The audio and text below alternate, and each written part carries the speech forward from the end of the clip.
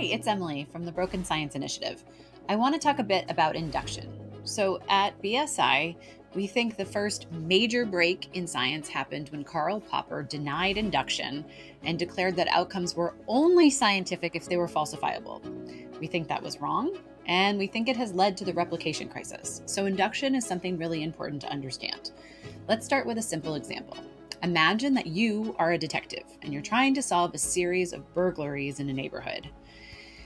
You notice that there's a pattern. The burglaries are always occurring on the weekend, and the burglar always enters through the window. So, using induction, you might conclude that the burglar is likely to strike again on a weekend and enter through a window. Now, this conclusion is not certain, but it's reasonable, and it's generalized based on the available evidence. So now let's contrast this with deduction, which is the opposite of induction. Deduction is a method of reasoning from one or more general premises to reach a logical, certain conclusion. So suppose that the detectives use deduction and start with a general premise, meaning one that is widely known, but that isn't really specific to any of the observations that we've made in this case. So something like the burglar always strikes when homeowners are away, which is a general assumption. So now they would apply that to this case, and the detectives might deduce that a particular homeowner that's going to be away this weekend is likely the next target for this burglar. So in this example, the detectives' use of deduction leads them to a flawed conclusion because their premises is too general, and it doesn't consider any of the details of these burglaries in particular. So this illustrates one of the potential pitfalls of deduction and highlights the importance of using induction to make accurate generalizations based on specific information and observations. So try to remember, induction is a method of reasoning that involves drawing general conclusions from specific observations or cases. It is the opposite of deduction, which involves drawing specific conclusions from general principles or premises. I hope that makes sense, that they're inverse of each other. The concept of induction also has been debated for like a really long time. So if we go back even to like the ancient Greeks, philosophers like Aristotle were among the first to discuss induction as a method of reasoning. Now, Aristotle viewed induction as a process of reasoning from particular to general, and he considered it necessary for any method of acquiring knowledge. So really important to Aristotle. And we go to the 18th century, and we have the Scottish philosopher David Hume, who raised a significant challenge to the concept of induction, known as the problem of induction. Now, Hume argued that when we cannot justify inductive reasoning because we're using past experiences, and there's no logical connection between past and future events. So you might say that the sun has risen every day in the past, for example, but that does not logically guarantee that the sun is going to rise tomorrow. In the mid-20th century, the philosopher Karl Popper proposed a different view of induction, based a lot on Hume's arguments.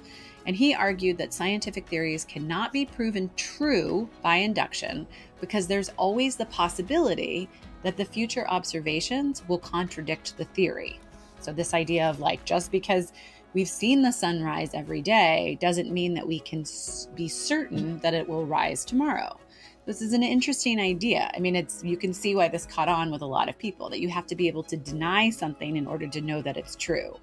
But that's absolutely not the path forward. You need to be able to know, at least with some certainty, not absolute certainty. There is no absolute certainty, but with some certainty, which is why we like probability theory, because it gives you the probability, the likelihood that the sun is going to come up tomorrow. It's not 100%, but it's also not zero.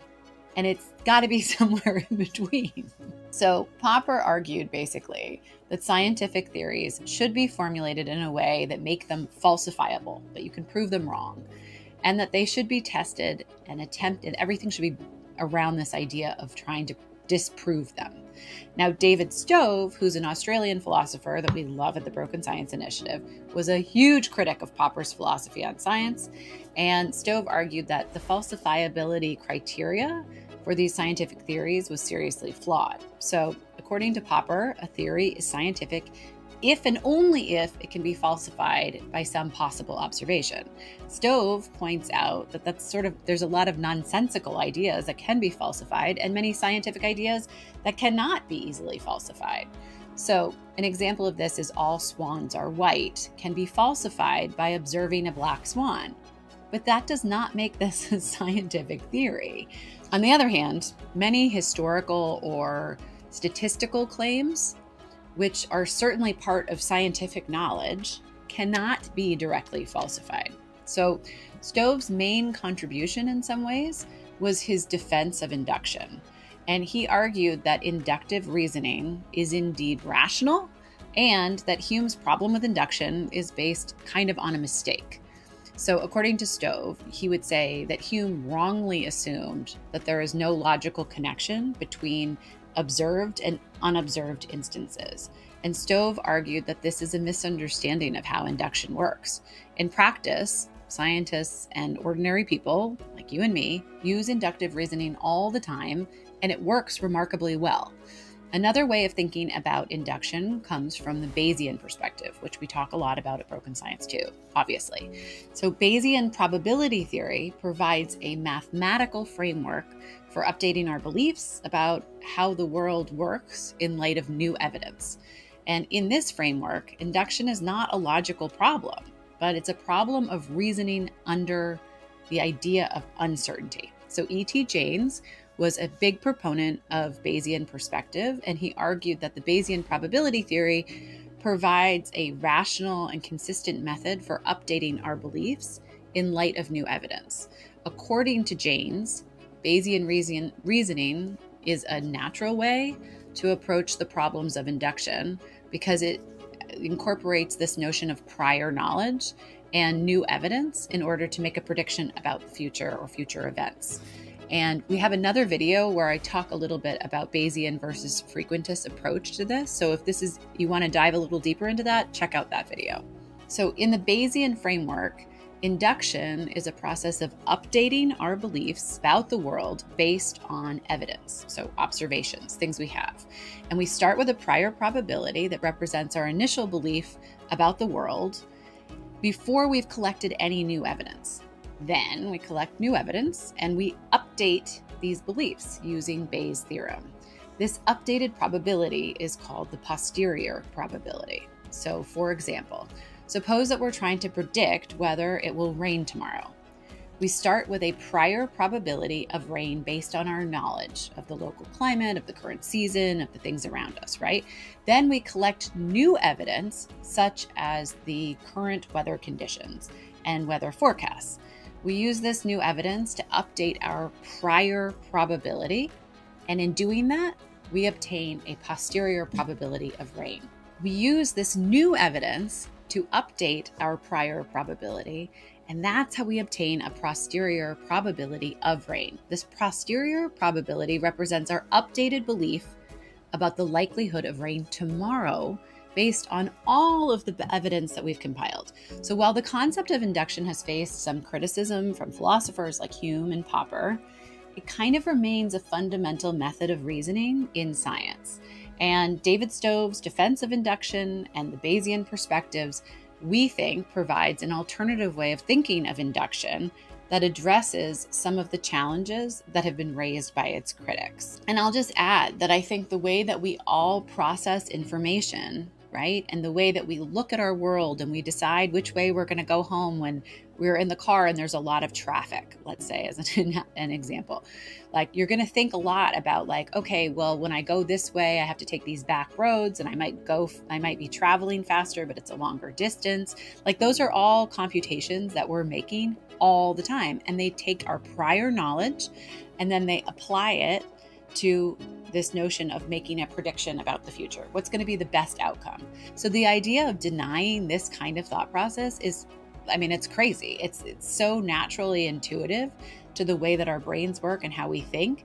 And to deny that and say you just have to falsify things is like moving backwards. So One of the examples that I gave before in the other video was talking about friendship and sort of the inductive nature of picking friends and predicting how that friendship will go and revising that all the time. So that's a big component of the Bayes way of thinking, is that you're constantly revising. It's not yes or no. It's let's see how we can refine this and get more and more accurate outcome in terms of the end probability. And so if you were to deny induction and rely just on falsification for friendship, you'd spend your whole time trying to find things that were wrong with the friend and not look at the things that were right about the friend. And that's like a huge oversimplification. But if you start to think of this in terms of how am I using my knowledge, right? Everything you've ever learned, experiences you've had, this is why you get wiser as you get older, probably, right? That's all inductive. So for us to scientifically deny this means we're focused on something else. We're focused on outcomes that are really binary, yes or no.